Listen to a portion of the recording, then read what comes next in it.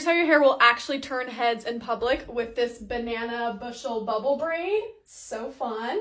If you want a real challenge, then this is for you. You're gonna be weaving a lot of hair. So pretty. I think this one is so fun. I get so many compliments on it. Welcome back to another episode of Braiding School 101 with Kenna. This might be the most difficult tutorial. It actually took me a little bit to learn it, and it was a little bit frustrating. Definitely easier to do on someone else. I'm going to use some styling cream for this because I do have some dirty hair.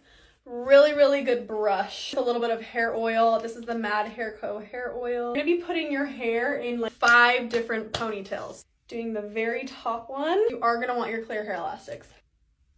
You're gonna flip that guy over. You're gonna keep going. You're just gonna do 4 instead of 5.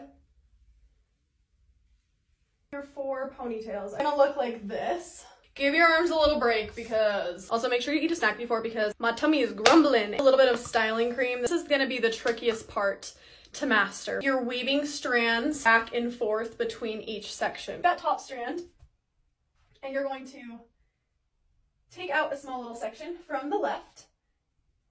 And then while you're holding that, you're going to bring up your second, grab the second ponytail, take a strand from your second ponytail,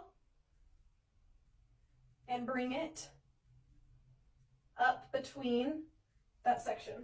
And then I bring it forward and put it in my mouth. You're gonna do the same thing.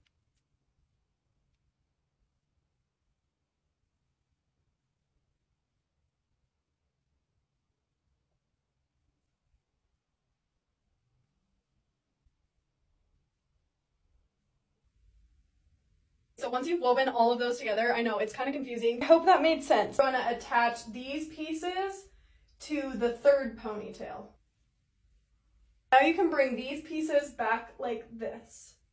So now you have the start of your banana bushel braid. You're gonna take these pieces and weave them through this section.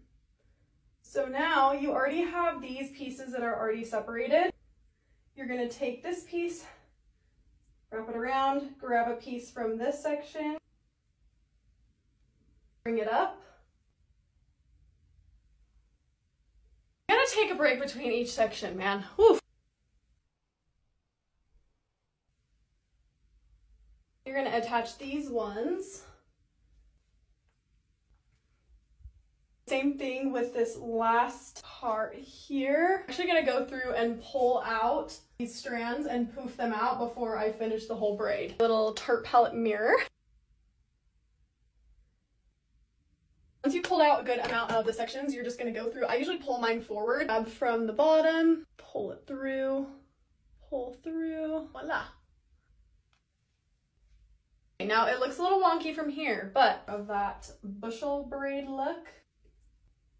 Just gonna add a little elastic here at the end. And there you have a banana bushel bubble braid and some pretty shredded arms and shoulders after that. Let me know if you guys want to see more hair tutorials because I definitely have more. Follow along with me for Braiding School 101. Love you guys.